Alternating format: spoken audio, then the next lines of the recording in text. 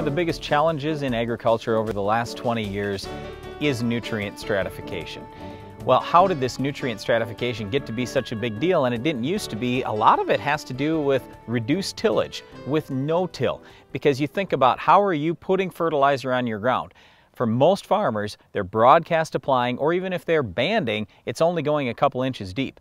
Well, what nutrient stratification is it basically means, hey, we've got a whole bunch of nutrients in the top 2 or 3 inches and not much below that. That's a real problem. Okay, a couple things here, Brian. When we look at tilling in nutrients, how deep are those nutrients actually getting? Many farmers are mistakenly under the impression that, hey, if I'm doing tillage at 10 inches deep and I broadcast my fertilizer on top, I'm going to move all that fertilizer down 10 inches deep. No, you're really not. You're going to move it about half the depth of the tillage. So a majority of that is going to be in that upper half of whatever you're tilling. A lot of tillage operations are running at 6 to 8 inches deep, so we're getting our fertilizer in the top 3 or 4 inches, that's it. So we aren't getting that fertilizer placement down deep even when guys are doing conventional tillage. All right, here's what we want you to do.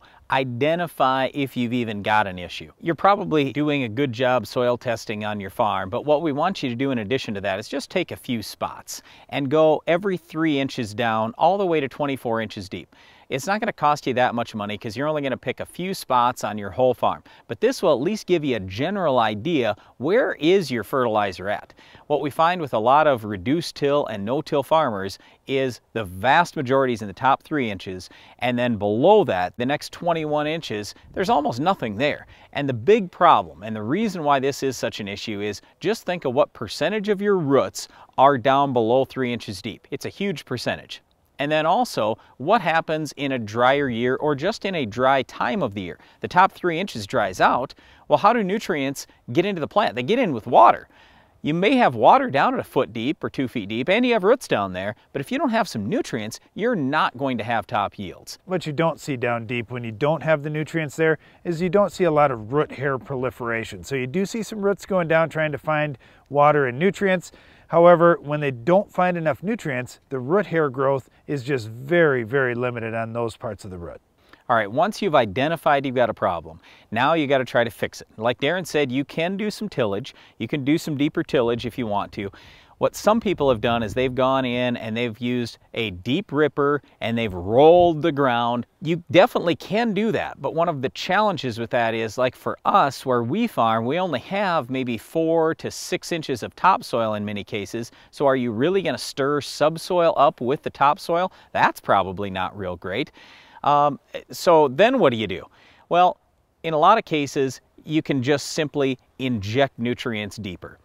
That's kind of what we've gone to in some of our shallow soils, because we don't want to stir everything up like that. We just take, either with a strip till machine or some other type of deep machine, just injecting nutrients down into the 8 to 12 inch level. We've even taken a deep zone builder, like a Brilliant Zone Commander, and taken manure, put it down 20 inches deep in the ground. This absolutely can be done. Yep, I know it requires a lot of horsepower, it's a little more work, a little bit more expensive, but you know what? It pays off in the long run if you can get your soil profile more even, get more nutrients down deeper in the ground. And the other big thing is, once you get nutrients down there, you have more root growth down there, so eventually you have more organic matter and just more overall soil life. The other thing is crop rotation, or even using cover crops, trying to get deep-rooted crops to try to bring some nutrients down. As those deep-rooted crops grow down, once that plant material starts to decay and break down, you end up with channels for air to get down, for water to get down. You've got a food source there for all the soil microbes. That can be a good way to start moving some of that fertilizer down, but it's not going to move it down as fast as what tillage does, or just changing up your placement options. We do think nutrient stratification is a huge issue, and it might be a major problem for you on your farm. So just identify it and try to get it fixed, get it managed as best you can if you want higher yields going forward. One other thing that will help improve your yields is controlling our weed of the week. Can you identify this week's weed?